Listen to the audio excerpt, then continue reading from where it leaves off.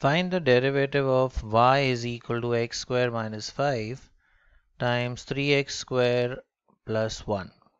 अब ये दोनों algebraic terms है, इसलिए हम ये brackets को multiply करेंगे और simplify करने के बाद हम derivative लेंगे.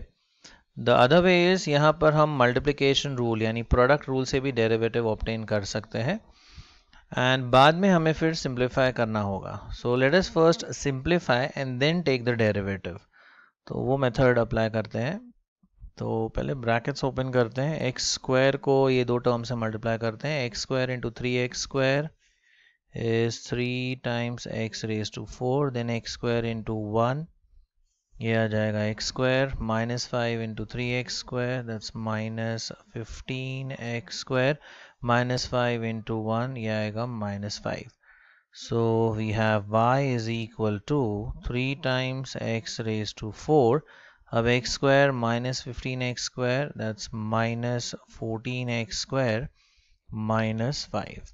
And now we can take the derivative. So differentiating with respect to x, ये तीनों terms का हम derivative लेंगे.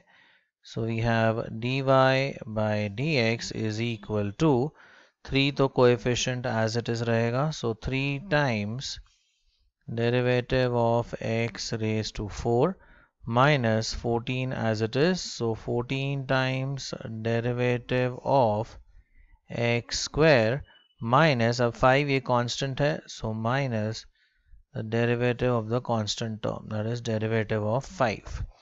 अब proceed करते हैं further.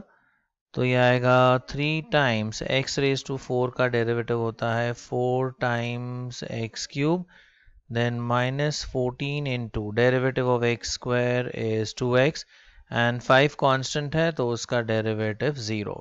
So finally this is 3 4 ये हो जाएगा 12x cube minus 14 into 2, तो ये हो जाता है 28x.